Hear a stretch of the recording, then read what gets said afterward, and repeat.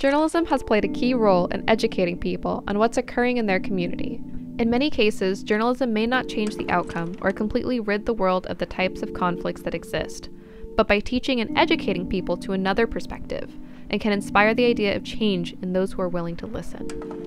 Ida B. Wells was the first female journalist to bring the world's attention to the lynching of Black people that started to gain popularity in the South following the Civil War. It's journalists like her that have created the foundation on how to challenge the system by exposing the truth. Born 4 years before the early stages of Reconstruction and 5 years before the war officially ended in 1861, Ida B. Wells and her parents were some of the first freed slaves to personally partake in the benefits from the Emancipation of Proclamation. Her father trained as a carpenter, and Ida herself was able to attend school, getting a good education. When she was 16, both her parents died during a yellow fever epidemic, and she had to take care of her 5 siblings by working as a teacher.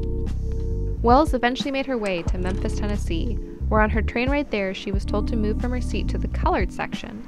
She refused as she had bought a first-class ticket and was sitting in the correct area.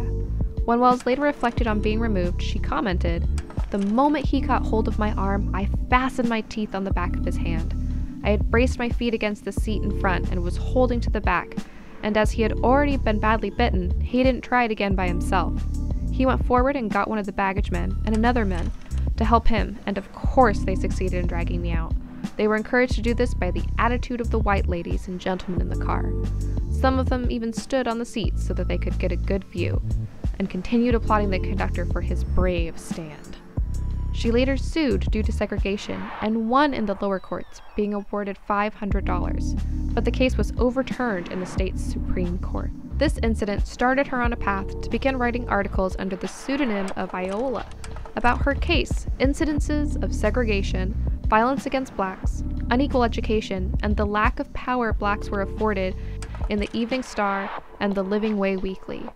After being laid off from her teaching position for her writings, she eventually became editor and co-owner of a Black-owned newspaper in Memphis called The Free Speech and Headlight with J.L. Fleming. As Reconstruction began to disintegrate under the oppressive terror of Jim Crow and the lynching of her close friend Tom Moss, Ida Wells did take on the fight to expose the increase in lynchings against Black people in the South. Tom Moss and his 2 friends were beaten and hung for daring to run a Black-run store that competed with a local white store. This begins kind of a new phase of her work, in that she becomes an investigative journalist. "It is with no pleasure that I have dipped my hands in the corruption here exposed," Wells wrote in 1892 in the introduction to Southern Horrors, one of her seminal works about lynching. "Somebody must show that the Afro-American race is more sinned against than sinning, and it seems to have fallen upon me to do so." Through her work, Wells was able to expose the horrific and terrorist nature of lynching against Black people.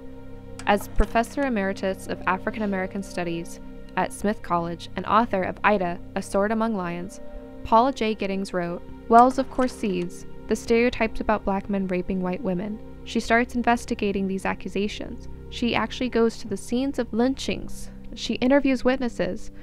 Eventually, Wells concluded that this idea of rape and even criminal behavior is not so much connected to lynching, but that lynching was a means to keep Blacks, who are very economically competitive at this point, was to keep Blacks down.